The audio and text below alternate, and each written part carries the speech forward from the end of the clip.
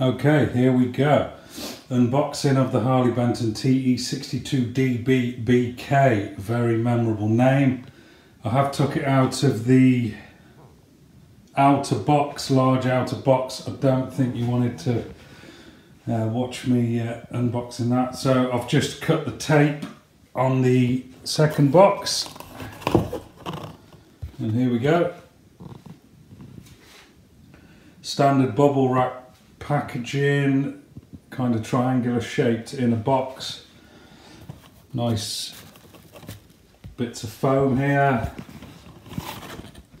Sorry for the shaky camera. So, first impressions. Very light. I don't think it's anything over £7. This is the first time I looked at this. Here's the headstock. Darkish fretboard. Frets look relatively polished.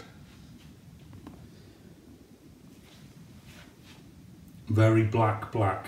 It's definitely black. See if I can show you the neck pocket. I've seen really bad neck pockets on custom shop fenders. I don't really like cracks and splits, but if there's a bit of overhang or it's not really tidy, I'm not really that bothered. Yeah, you got the Roswell pickups. The scratch plate is very white. I think they call those Clues-on style tuners. I think it's a dark caramelized maple neck, very dark skunk stripe, double binding, plain neck plate.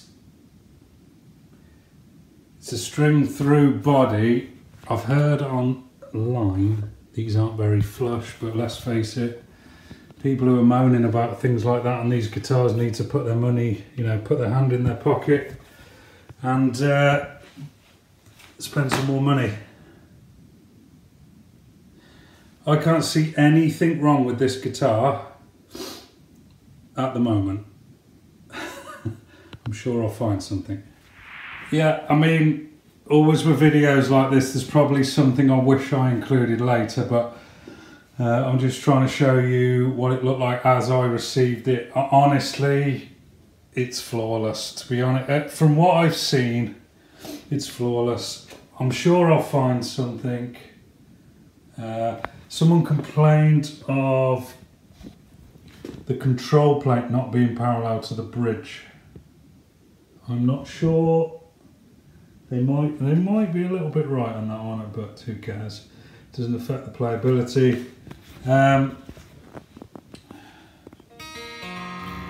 It's out of tune, but you can't judge them on that. These feel like 10s, but again, you can't judge a manufacturer or a shop on what strings they ship the guitar with. Let's have a look at the nut. It's okay.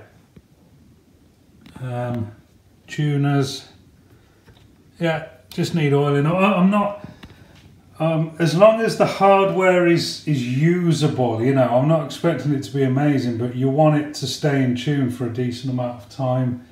Let's just flip it over.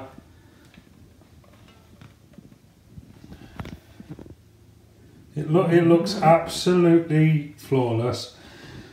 A lot of Fender style guitars have passed through my hands. I think, looking at that thickness of that body, because it's important to some people, that it's just under 1 3/4 inches. It looks considerably thicker than a Squire Affinity. I'm not sure it's quite as thick as the standard Fenders, but even Fenders over the years, the thickness of the bodies varies massively. I don't think there's anything more I need to show you other than I've got this lead with it, which will probably go in the bin because I've got loads of them. There you go. Any questions, let me know. Thank you.